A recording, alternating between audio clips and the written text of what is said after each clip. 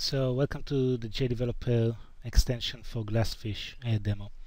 So JDeveloper 11.1.2.3 actually comes in with the ability to create connection to an external GlassFish server. So you can actually go to the application server and create a new application server connection to a standalone server of type GlassFish, right up here. I'm going to show you some of the things that the extension adds to those capabilities. Specifically, what you get is you get a few new buttons here. You get a menu option with the same shortcuts here. And what those allow you to do is actually interact with the external server in terms of starting, stopping it, starting it in debug, and also going to the administrator console. In order for the extension to work properly, you need to have a GlassFish instance installed on your machine. And then under Tools, Preferences, you'll go over to the GlassFish preferences and set up the information about your start command, stop command, start in debug mode. And what you have here is the basic settings that would work for a default installation of GlassFish. So those basically work on my machine. Once you set those up, you should be ready to start developing an application. So let's go and build a new Java EE application with JDeveloper. Create a prefix, and Java application creates two projects for us, a model one and a view controller. What you probably want to do is in the view controller go into the Java EE application and switch the context to it. So possibly call it foo2, and you can copy this a bit here as well. That would just make it easier for you to find your application once you actually create it. Then you can go over and create a new page. You get the visual editor for JSF in JDeveloper, and you can start dragging over and positioning all sorts of items on your page. So maybe a couple of command buttons, maybe add an input text, and of course you can do all the regular things like surround with, which will allow you to surround it, for example, with a panel grid that has two columns, for example. Okay, so you got the nice layout for your page. Anyway, once your page is done and you're happy with how it looks and behaves, you can save it, go into your project, and you'll be able to choose deploy. Okay? And say that you want to deploy to an application server, and you can actually choose to create a new application server connection. Okay? Before I actually create this, me just remember that I actually need to start the server. So let's start the GlassFish instance. That actually pops up a separate window that starts the server for us. Okay, and now let's go back here, choose deploy to an application server, again creating a new connection to a GlassFish server. So make sure to choose GlassFish over here.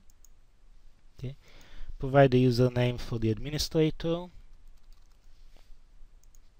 Okay. If you played with any of the ports in the installation the way I did, so you might need to change those here. And then you should be able to test your connection and make sure that everything works correctly. Right.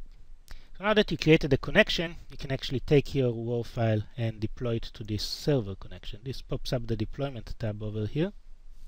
JDeveloper takes your application, package it into a WAR file that you can find over here. Okay, and then deploys it to the server with this context tool. At this point you should be able to go into actually your browser and put in the information to access your page.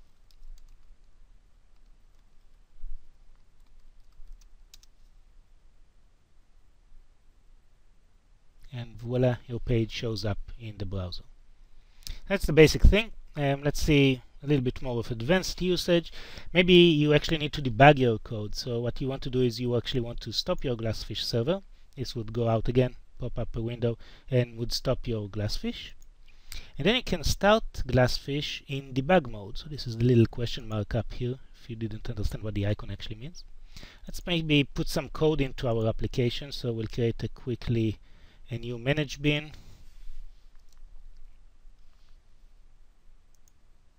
Okay. And we'll have an action in this manage bin, and over here we can just put in couple of statements.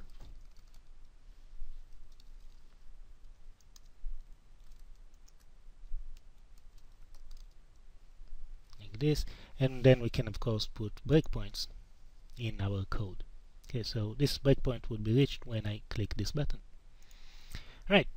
What you want to do now is actually configure your project to have remote debugging enabled. So double click your project, go into the Run Debug profile, click Edit, and click on Remote Debug. Okay. Oh, the other thing you might want to note here is there's information about remote debugging over here in terms of ports and things like that you might need to set again if you're not starting it on the same port. Then you save everything, deploy the application again because we have a new part for it, a new manage bin.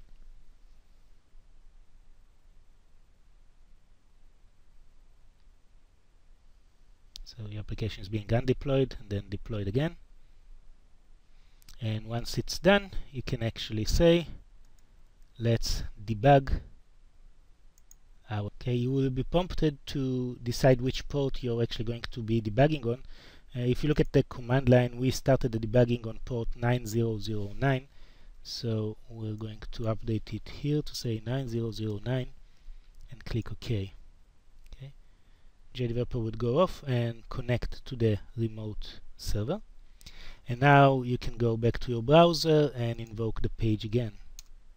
Okay.